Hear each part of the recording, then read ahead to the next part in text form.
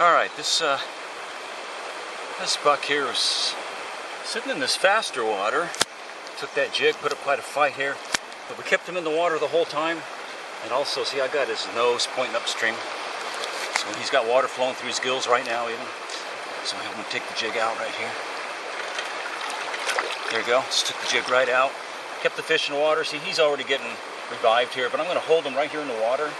See how he's facing upstream, so he's got water flowing through his gills right now.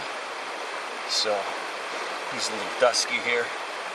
So I'm just going to hold him. I'm going to hold him by his belly, hold him by his tail. You can tell he's wild because he's got a full adipose. Oh, there he goes.